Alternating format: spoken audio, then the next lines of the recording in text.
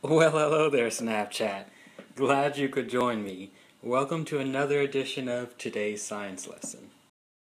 For this science lesson, I will be going over a presentation I did for Summer 2 for my infectious diseases class.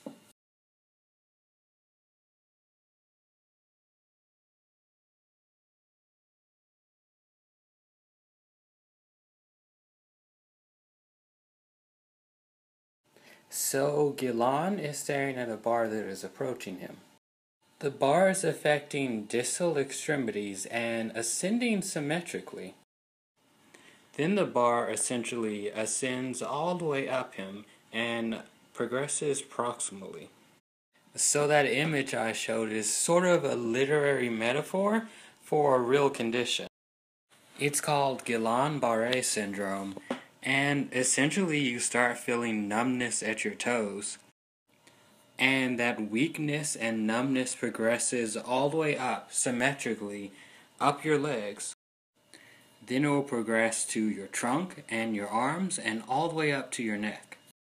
At that point you might have difficulty breathing and your heart rate might be affected.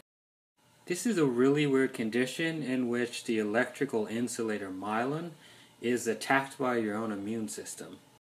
So your myelinated nerves are the fastest conducting nerves in your body, and they're useful for really important nerve signals.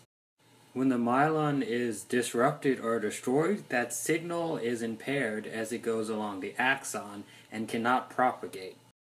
Essentially, you have a failure to convey the action potential along the neuron to the next neuron. Has your foot ever fell asleep before? Imagine that happening all across your entire body for potentially weeks to months at a time. So as frightening as that sounds, the potential source you can get it from is even more frightening. Chicken might end up paralyzing you for months at a time. A common foodborne illness that causes diarrhea is caused by a particular microbe.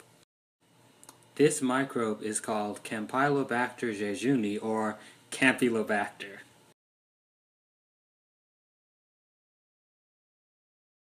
So, Guillain-Barré syndrome, I just want to set the record straight, is a rare disorder. But if you do get it, chances are the Campylobacter jejunum infection led to a nonspecific T-cell activation. This end result led to an autoimmune response. So, if raw or undercooked chicken is a source, how do you avoid it? Aside from the obvious, one way to avoid it is to not wash your raw chicken.